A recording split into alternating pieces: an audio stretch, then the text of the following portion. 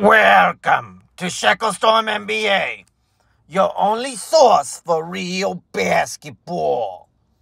Now, I haven't downloaded in 2 days, and that's because I wanted to see the smoke clear between the Denver Nuggets and the Minnesota Timberwolves. Now, Nikola Jokic deserves all the blame. He is a superstar, and he shouldn't have choked a 20-point lead. That's what happens when you blow your wad in the first quarter. That's what you get, Nikola Jokic, for being the head of the team, for being the leader, and for having an arrogant coach like Mike Malone who talks a lot of trash. Maybe you're humble, maybe you're nice, and maybe you don't care and you want to play with your horses, but Mike Malone sure cares, and he sure talked a lot of crap. So there's no doubt there's a lot of backlash coming towards the Denver Nuggets. But when it comes down to getting the fade, nobody's exempt on Shecklestorm NBA.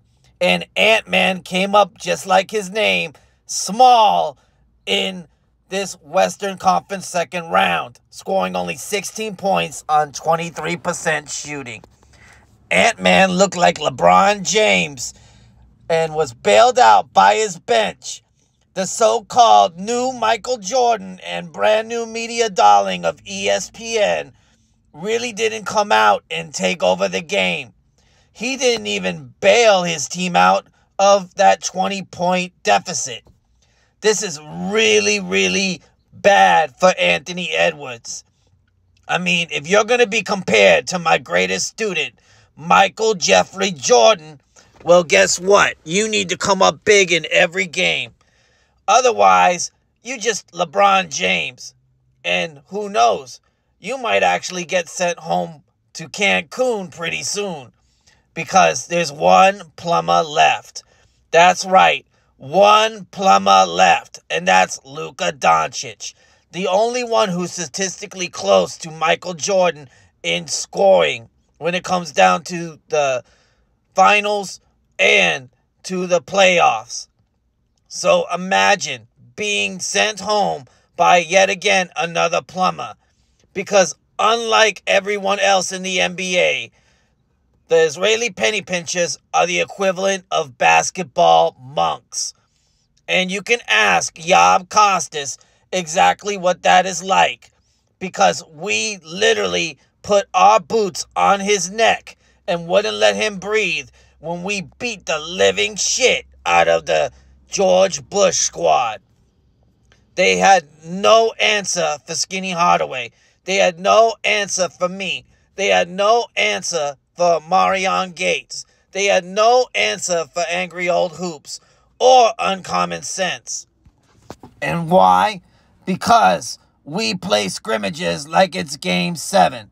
And that's how I taught my student, Michael Jeffery Jordan, to play every day, all the time, every minute of the day. Play the game like it's Game 7. Play the game like you have nothing to lose. And that's why LeBron James is an absolute trash player. LeBron James has been shoved down our throats. And LeBron James has self-proclaimed himself to be the GOAT. And that is the biggest problem we have with LeBron James. Jokic and Edwards are not proclaiming to be the GOAT. Jokic and Edwards aren't saying that they're anywhere near Michael Jordan's airspace. But LeBron James, on the other hand, thinks that he's better than Michael Jordan, despite only having 3 championships and a Mickey Mouse ring. On Shecklestorm NBA, everybody catches a fade.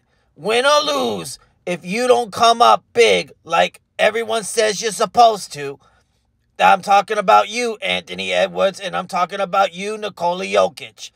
If you don't come up big when it really counts, which means that you have to be held to the standard, the gold standard that is Michael Jeffery Jordan, then you both are losers, even if one of you wins.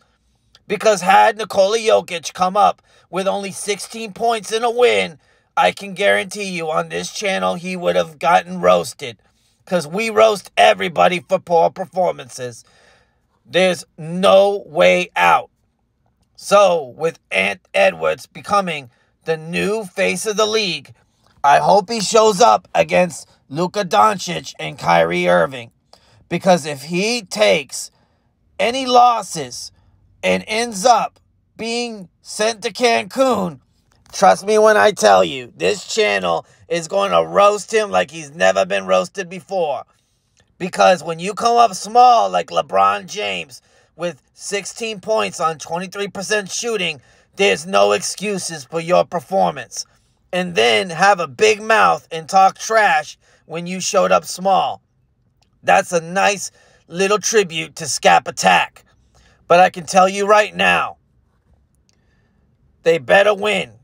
They better win, because this channel is going to unleash hell on Anthony Edwards. Because even though Nikola Jokic did choke, even though Nikola Jokic isn't what he was cracked up to be, Anthony Edwards is the new face of the league. Anthony Edwards is going to be ESPN's media darling.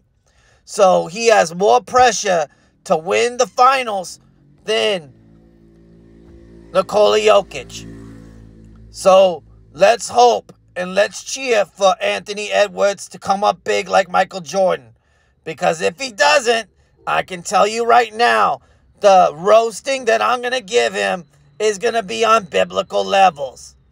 So, guys, I hope you tune in to the next episode where we're going to talk about Skinny Hardaway and his exploits on the basketball court with historical NBA footage where he totally destroys the Boston Celtics and the San Antonio Spurs.